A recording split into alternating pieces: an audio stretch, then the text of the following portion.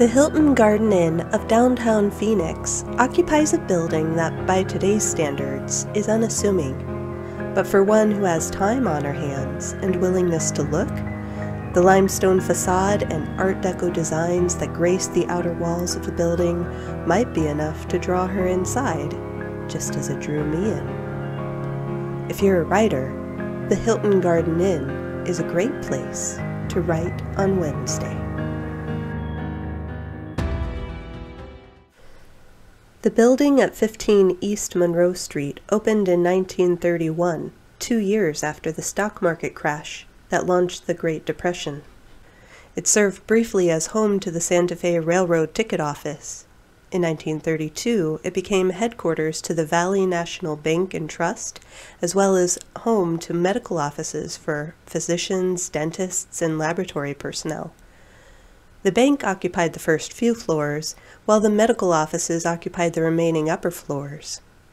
In 1930, the Maricopa County Medical Society had envisioned this building serving as the largest centralized healthcare center between El Paso and Los Angeles, and so it became, at least for a while. The building was dubbed the Professional Building. One of the original nameplates can still be seen in the Monroe Street foyer.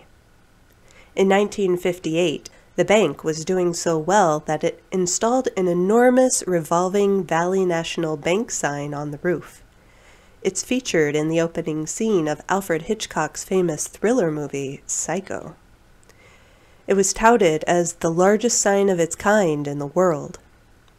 In 1972, Valley National Bank moved its headquarters across the street into a skyscraper nearly triple the size of the Professional Building. The building across the street retains the distinction of being the tallest in Arizona. The revolving Valley National Bank sign was dismantled within a year of that move.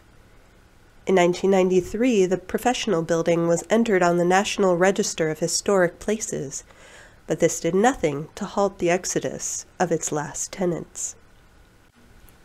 In 2005, the building was purchased and gutted to be turned into a boutique hotel called Hotel Monroe, but the lender for the project, Mortgages Limited, collapsed in the 2008 mortgage crisis, and the project screeched to a halt.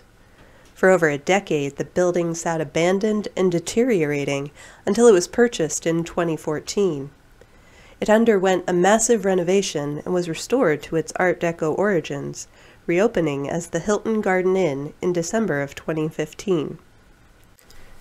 On September 29, 2016, the Hilton Garden Inn was host to the first PHX silent reading party, where over 100 strangers gathered in the restored grand lobby to read.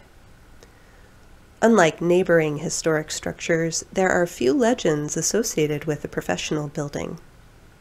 Maybe, like the building that Angela Bridges makes plans to renovate and memory stands still, maybe this building keeps its secrets buried in a hidden nook someplace, perhaps in the old bank vault that still stands within, or behind one of the many Art Deco ironwork grates, or beneath the marble floor. Or maybe the lore of this building is waiting to unfold anew as visitors settle into wingback chairs and allow themselves to be transported to a different place and time. If you enjoyed this video, you can hit like and subscribe to receive more videos about intriguing places to write on Wednesday. Thanks for watching.